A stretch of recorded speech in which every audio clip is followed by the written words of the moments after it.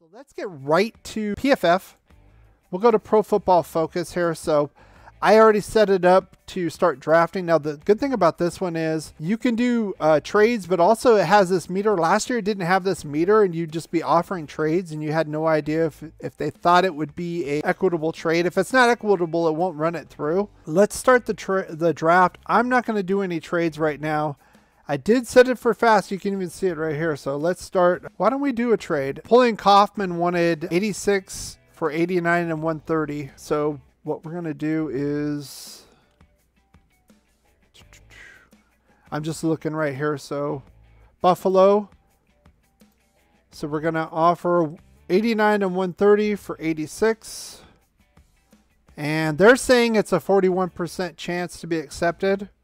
So why not? Let's try this because we didn't really trade in the last one. I want to try to do some trading here. Let's offer the trade.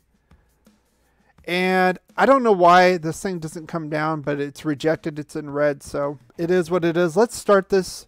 So you can see they're just running like crazy here. Green Bay got Jermaine Johnson with our former first-round pick. I didn't see what they had in the second. So this is really cooking now. Oh, sorry about that, Raider Way. I did not see that extra one that you wanted to do. But let's go with what we have here. So they don't offer trades on PFF. What they do is if there are teams interested in trades. Now, Buffalo is here. They're interested in a trade. So if you want to do that, let's go. What do you want? 86, 227, 89, and the 227. Okay, 54%. We're going to do this. Why not? 54%. Flip the coin. Let's see what we got. Accepted. All right. All right, right away. So we've moved down 3 spots. You can see right here the little squiggly here with Las Vegas, Buffalo. So we moved down 3 spots. Good example of ranking disparity. Parham was a 7th round pick in PFF. Yeah, that's the thing with these websites. EC Everett. Some of them, the usability is good, while the rankings suck. I think PFN has more usability than PFF, but I think the rankings are the best here that I've seen, and frankly, they should be. They're probably one of the best football analysts around. So, okay, we did make the trade. Trade accepted here in green. So we're going to resume. So it's going to pop the next 3 down and put us back up. So it's checking. Now there's 4 teams that want to move. Do we want to try to trade again and get some more picks? I mean, we can. Tampa wants to move. We had only moved 2 spots down. Green Bay is 3 spots down. And then these other ones, to me, they're too far down. These types of activities, I like to try to draft in the 2022 and not so worried about getting extra picks next year because, frankly, we're a 10-7 team. We got Davante Adams. We have a few holes. We can contend. I think the Chiefs got weaker with Tyreek Hill overall leaving. And I think we have a better chance of catching up to them and being contenders. So why would I want to mortgage now for later when we should need to try to win now? That's my mentality. So we could try something with Tampa or Green Bay. Let's see what Tampa has. So it shows the picks they have. They also have the 2023. I'm not worried about that. So we're going to go move down 2 picks. That's 25%. So if we want to get a 248, that's later in the 7th round. If we want to move down 2 picks and get another 7th round pick, we can do that. We can look at the draft board now. Again, I'm trying to get it as large as possible, but you can also scroll. So this one's the functionality is a little bit different. You can search, of course, but this is the overall rankings here. Parham here, like you said, top ranked from where we are. Not really concerned about quarterback right now. Dameon Pierce is here. It's a guy I wanted. We did move up, so we got a couple picks here, so that's good. Let's see, we got the 130, so we gave up the 227, but we got the 130. So I think that was a very strong trade for us overall for where we were. Like Dameon Pierce. They got him ranked pretty high. Frankly, this guy, and I saw him in the combine, his knock was that, oh, he doesn't catch the ball a lot. He didn't do a whole lot of that in Florida.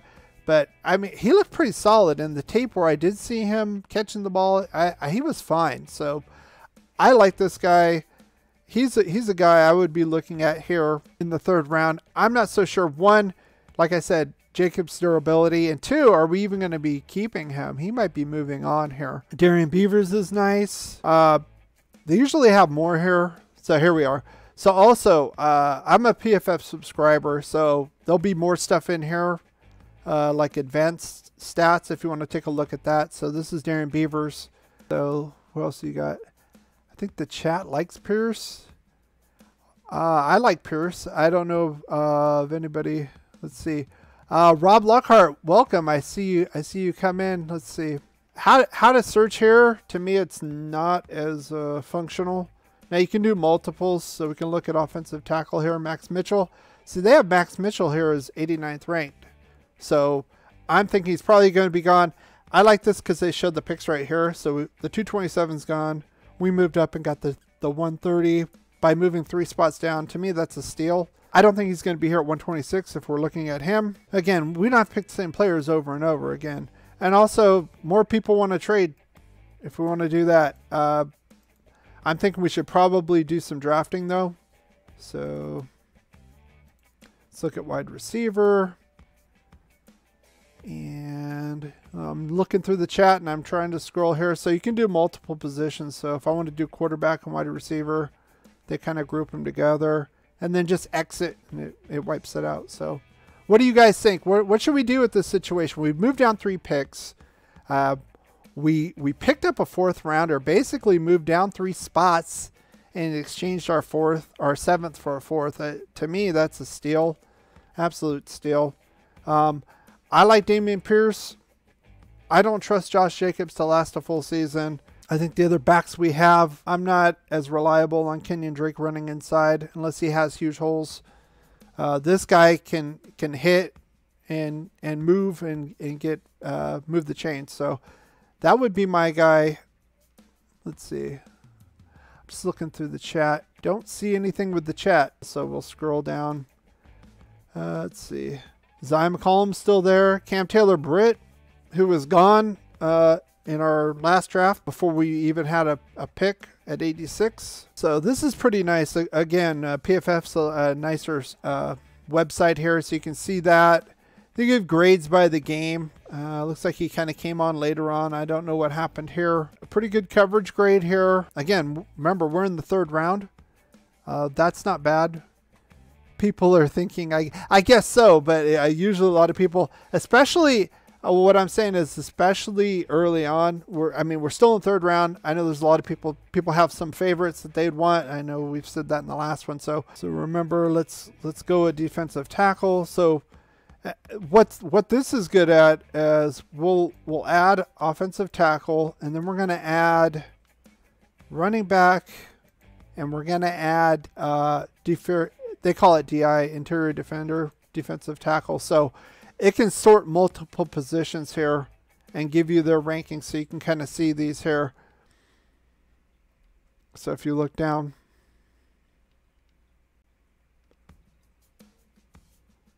let's see, what about defensive tackle? Here's defensive tackle right here, and I can just sort that out straight.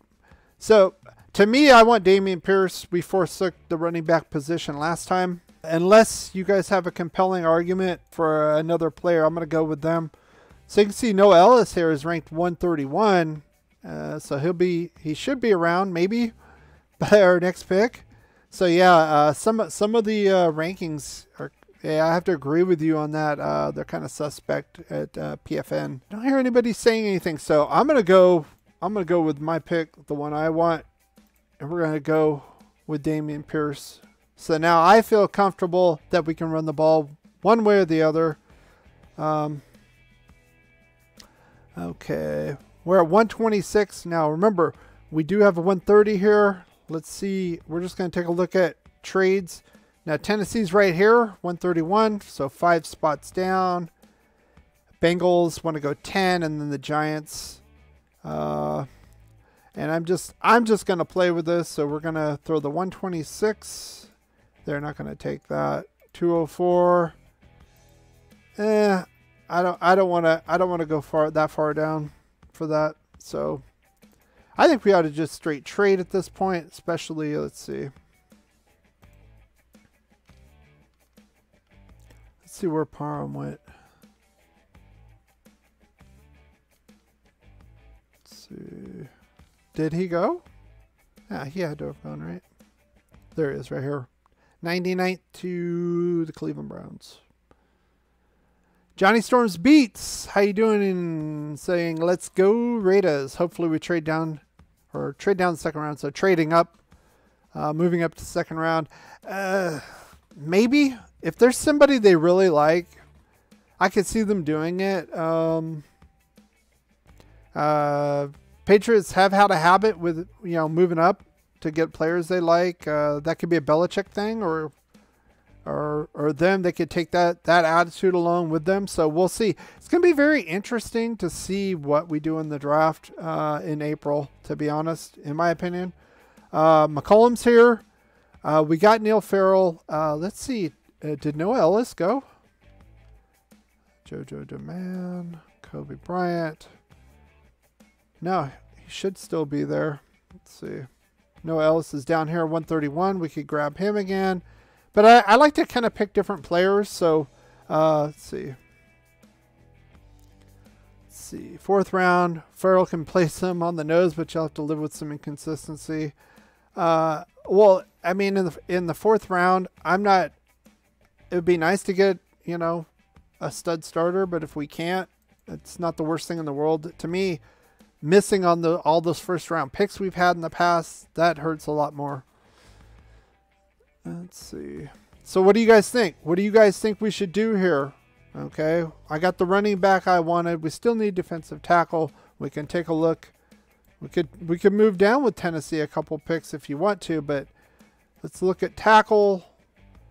Let's look at positions of need, corner, and we're going to look at defensive tackle here. So we go with McCollum. We were looking at him last draft, Sam Houston State.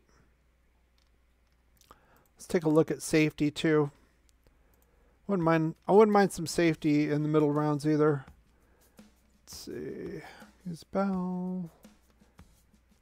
Let's see.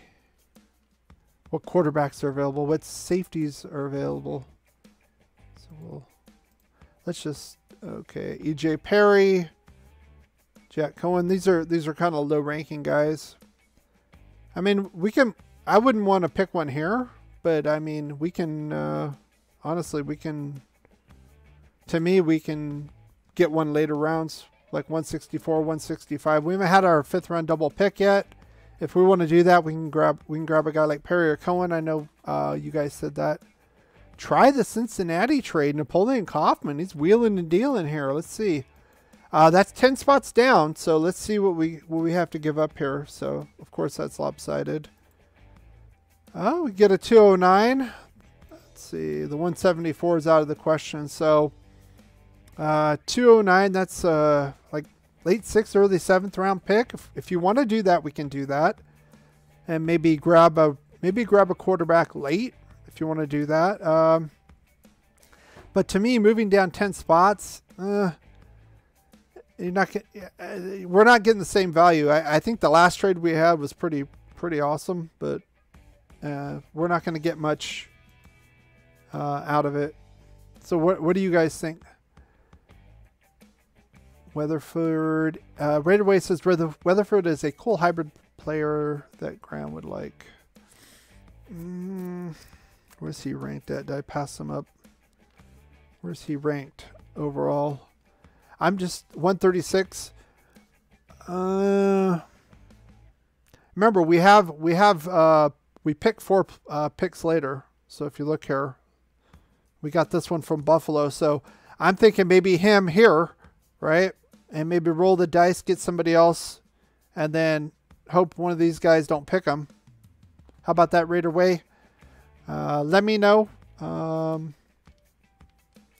wouldn't mind McCollum here. We can always use more cornerbacks. We're going to be in an offensive happy league, or division rather. Russell Wilson's going to be interesting. What Was last year an anomaly, or is he on the decline? That'll be very interesting. Denver, the big thing with Denver is I think they can run the ball maybe better than anybody. So let's go with McCollum here. We're going to go with him here. Unless you guys have any other questions here or any players you want to bring up, we're going to go here. Chris Paul from Tulsa. Show more. We're going to go. They don't have analysis on him. I don't know why. That's weird. Let's see. They're kind of funny too. If you don't know, let's see. Anyway, hang on. Chris Collinsworth is. I don't know if he straight out owns PFF, but he's part of it. So that's his little thing. Here's a guy. They're kind of making fun here, a little tongue in cheek. So. So here are the stats for him. I'm just looking to see if anybody wants anybody else. Going once. I think we're going to go with McCollum. I'm assuming we're not going to get Gilmore. And we need depth, so let's see what happens. So yeah. So Weatherford did not get picked. We're still here, and there's people that want to... So teams interested. Kansas City, nope. I don't trade within my division. And then these are too far down in my opinion. 151, 155. For them to do that, they'd have to give us like a 2023 pick. I don't think they have enough this year to make it worthwhile in my opinion. So we're going to stick with the pick. Let's go with Weatherford here. Let's see what they have to say about him or not.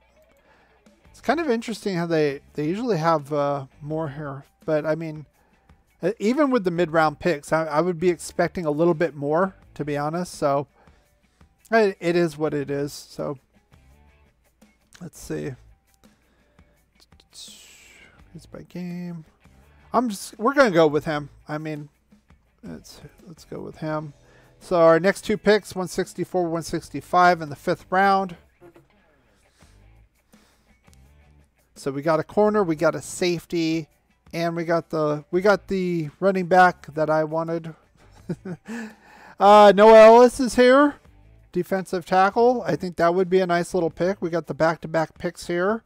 What do you guys think? I'm just scrolling down here. I'm surprised Pierre Strong is here in the 5th round. Honestly, I know he's from a small school, but I mean, to me that would have been a nice steal at that point. Zonovan Knight's still here? I don't know about that one. Let's see. I'm just scrolling down, looking at names here. So let's go with Noah Ellis again. We're going to go with him. And there's 2 trades. The Eagles want to trade.